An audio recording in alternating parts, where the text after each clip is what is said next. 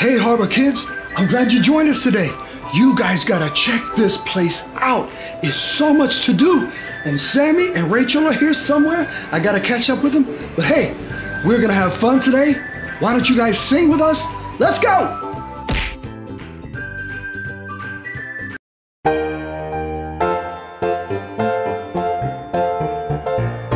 I'm in right, outright, upright, downright happy all the time. I'm in right, outright, upright, downright happy all the time. Since Jesus Christ came in and cleansed my heart from sin, I'm in right, outright, upright, downright happy all the time. I'm in right, outright, upright, downright happy all the time.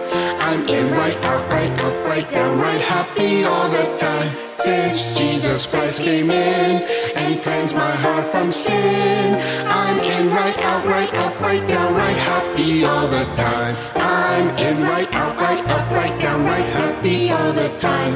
I'm in right, outright, upright, downright happy all the time. Since Jesus Christ came in and cleansed my heart from sin, I'm in right, outright, upright, downright happy all the time. I'm in right, outright, upright, downright happy all the time.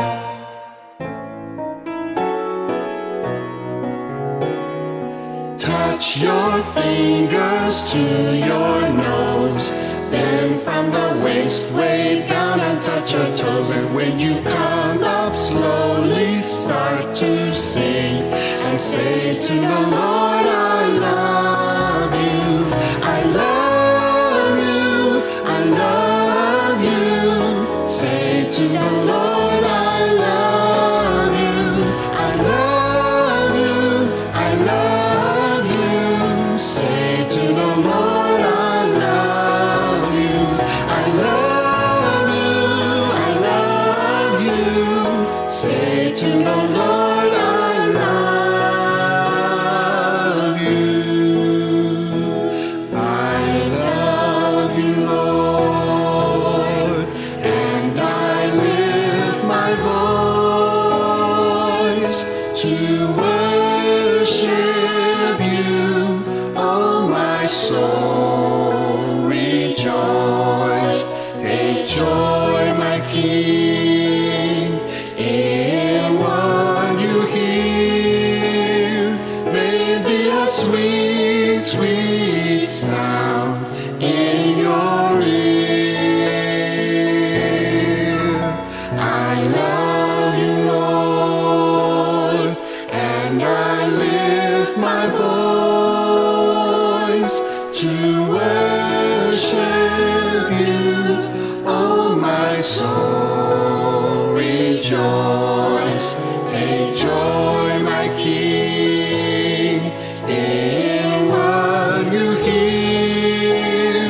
May it be a sweet, sweet sound. May it be a sweet, sweet sound. May it be a sweet, sweet sound in your ear.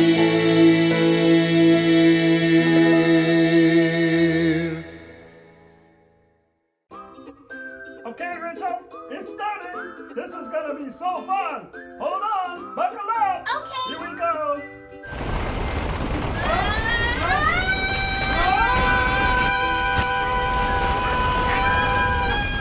This is so fun. What?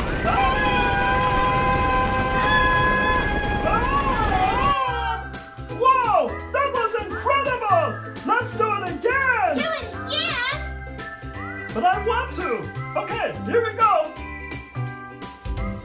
All right.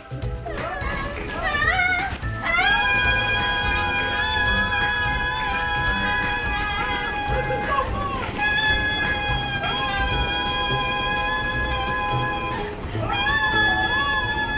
Whoa, let's do it again. We can't do it again! But I want to.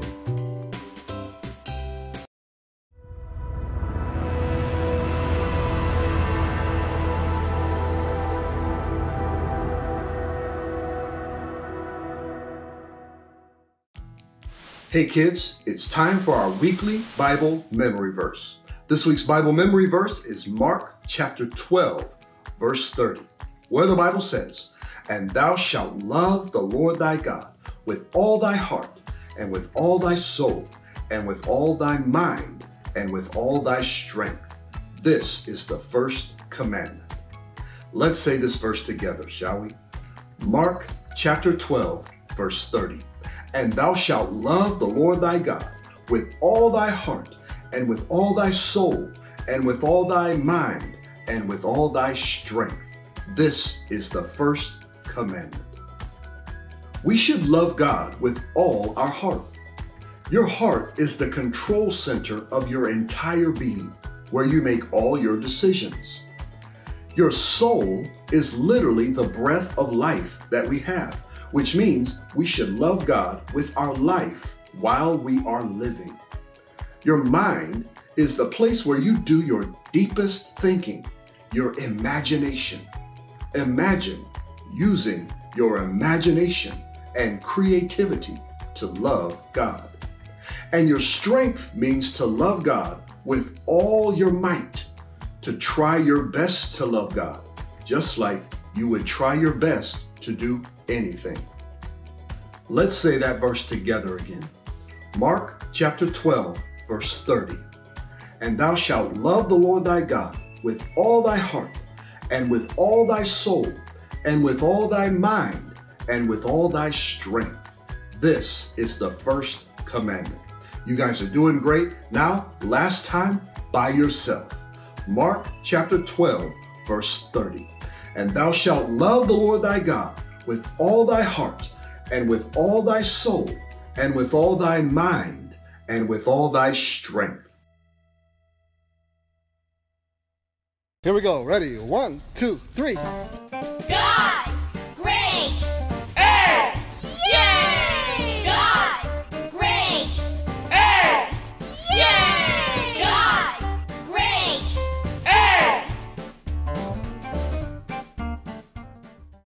I love to study God's creation. Travel with me to the faraway land of Australia. Now listen carefully. What's that sound? It's not a tiger. It's not a rhinoceros. It's not even a crocodile. It's the wild sound of the small animal, the koala. Did you know that koala bears are not really bears? And as cute as they look, they're not really that friendly. Koalas are marsupials. Marsupials are a group of mammals that carry their young in a pouch, like kangaroos. When they're born, they're about the size of a jelly bean, but they soon nestle into their mama's pouch where they grow for 6 months. If you are looking to spot a koala, you'll find them climbing in the Australian forest. Koalas weigh about 20 pounds and live around 20 years. They need lots of sleep and are very choosy eaters. Koalas love to climb eucalyptus trees and mostly fill their diet with eucalyptus leaves for breakfast, lunch, and dinner. Instead of water, they even prefer to quench their thirst by drinking the liquid from the leaves. This is probably where the koala gets its name. Koala means no water. Of all the plants and fruit trees that grow in Australia, the koala prefers to choose only one. This fact about the koala reminds me of a Bible verse in Joshua 24:15 that says, "Choose you this day whom you will serve." It goes on to say, "But as for me and my house, we will serve the Lord." There are so many things to choose in life: friends, music, clothes, food. The choices that we make are very important. This verse reminds us that the most important thing in life that we could ever choose is to choose the Lord.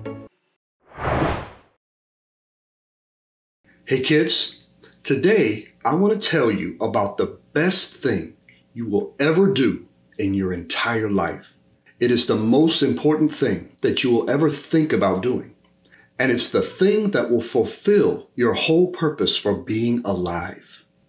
And that thing is to love the Lord with all of your heart. I want you to ask yourself this question. Do I love God?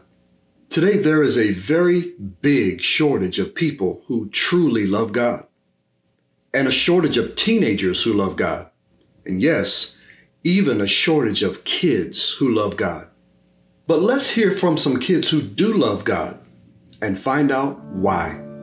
What I love most about God is that He's gracious and that even if you do something wrong, He's always there for you.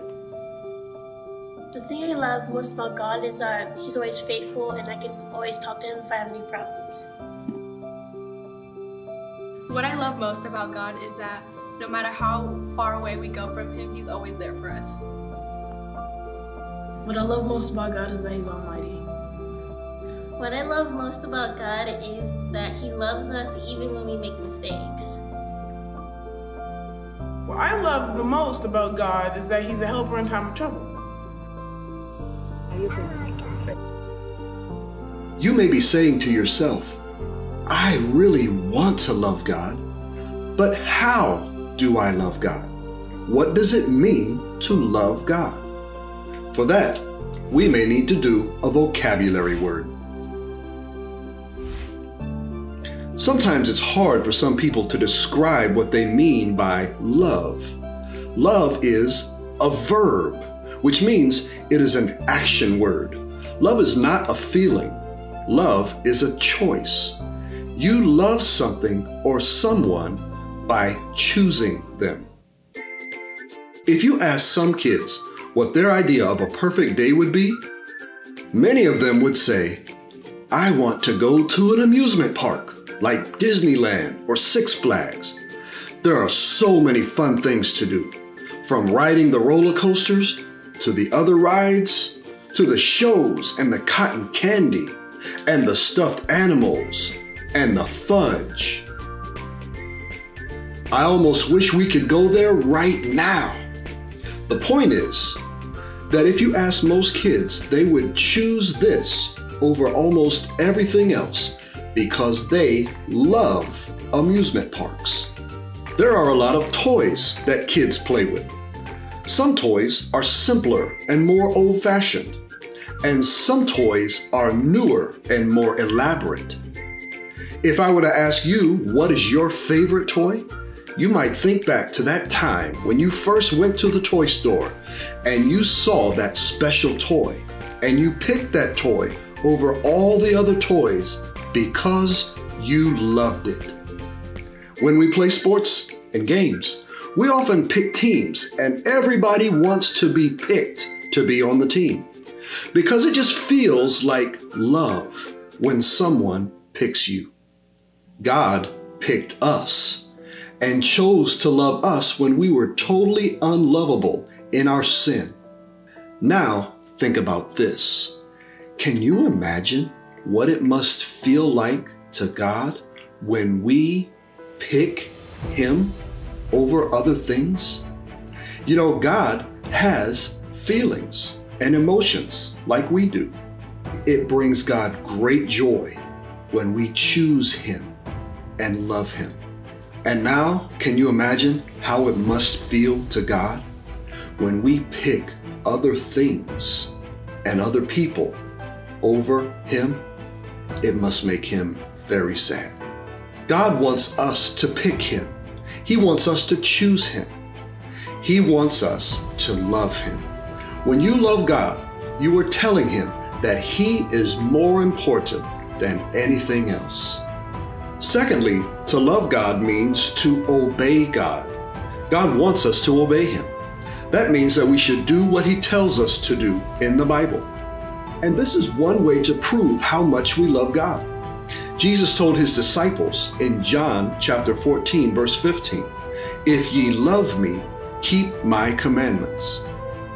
If you want to know if you actually love God, ask yourself this: do I do the things He tells me to do in the Bible? God actually deserves our love and our obedience. He deserves it just for being God all by Himself.